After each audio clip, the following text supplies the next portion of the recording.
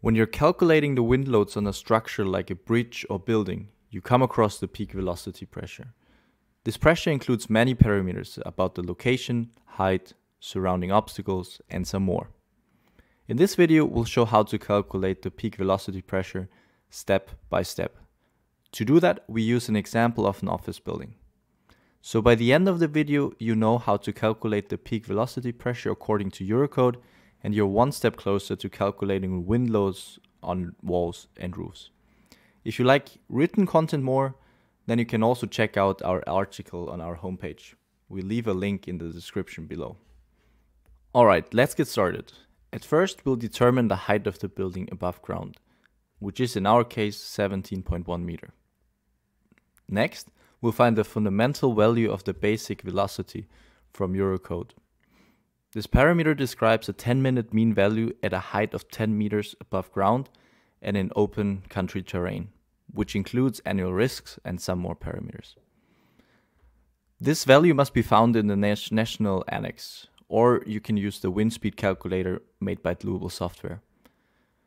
To do it with the online calculator, simply click on the link in the video description, click on the wind button, select your national annex, and enter your location. If we do that for an office building located in Copenhagen, Denmark, then we get a value of 24 meters per second. Next up, the orography factor C0. It is found in Eurocode as 1. But you might also have to check the national annex because the value might be defined differently there. We move on to the turbulence factor, KL. Eurocode recommends the turbulence factor to be taken as 1.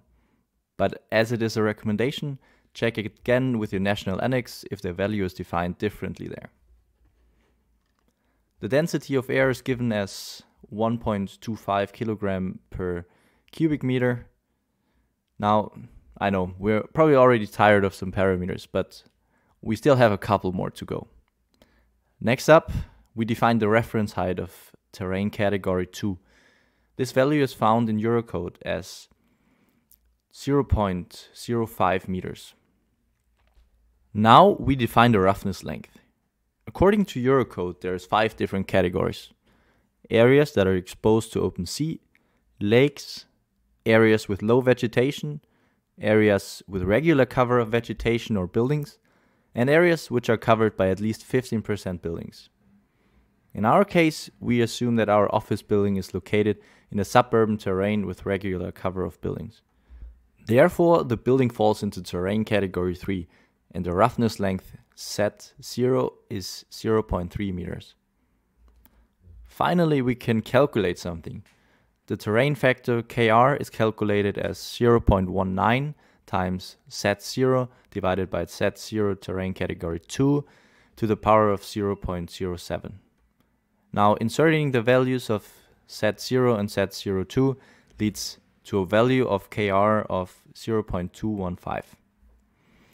The turbulence intensity is calculated next as K1 divided by C0 times Ln of set divided by set 0.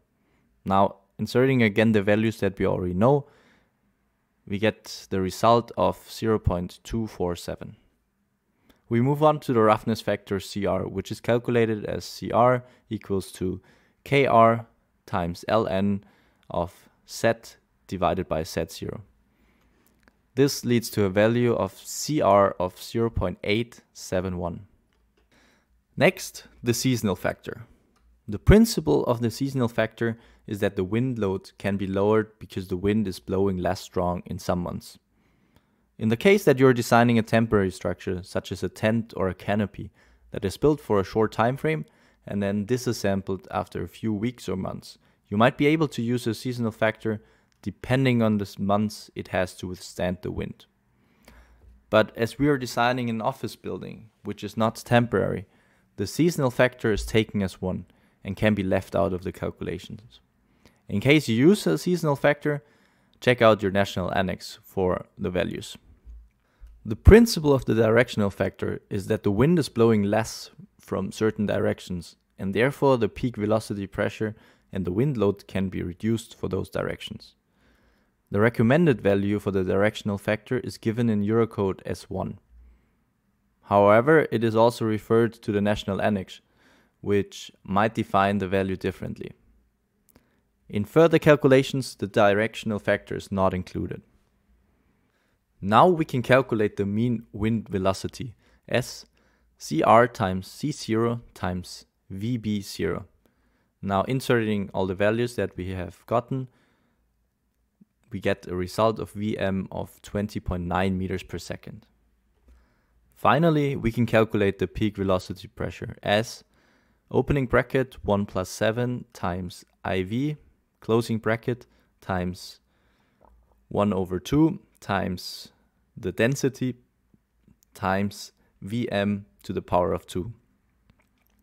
This is leading now to a peak velocity pressure of 0.75 kilonewton per square meters.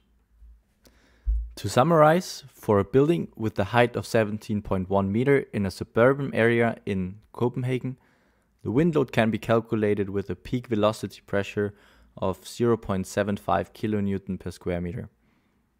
And that's what we're actually going to do in our next videos. We'll show you how to calculate the wind load on roofs and walls. So stay tuned. Thanks for watching. If you enjoyed this video, please give it a like. And you can also find other structural engineering guides on our homepage, structuralbasics.com. Until next time.